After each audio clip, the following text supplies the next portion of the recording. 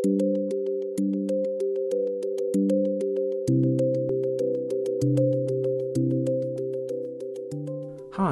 have you ever wondered why certain colours display transparency while others are opaque?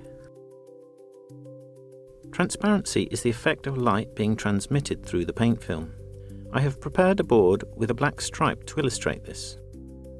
Here you can see the white of the canvas and the black stripe shining through this layer of alizarin crimson. Opacity of colour is the result of light hitting the paint film and being reflected back. Here, the white of the canvas and the black stripe are totally obscured by this layer of cadmium red deep. These characteristics are explained by looking at the size of the pigment particles. Here I have a model of small spheres in an oil binder. You can see between them as they are small, with a lower pigment volume concentration, or PVC.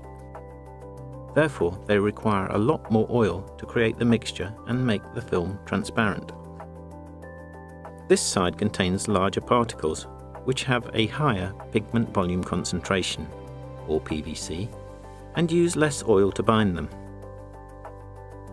This makes a denser mixture, with particles closer together, blocking the transmission of light and making the film opaque.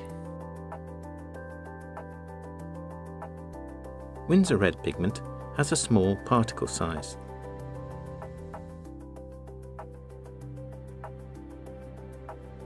Whereas cadmium red has a large particle size.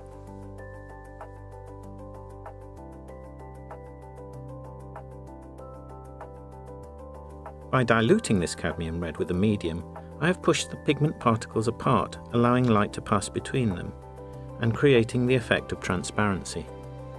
So, small particles allow light to pass between them and refract within the film, whereas large particles block the transmission of light, which is instead reflected off the surface. As you can see, this is a transparent colour and is identified by this symbol, and this is an opaque colour, identified by this symbol.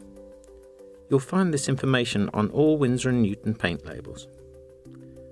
I hope this has helped you fathom transparency and opacity.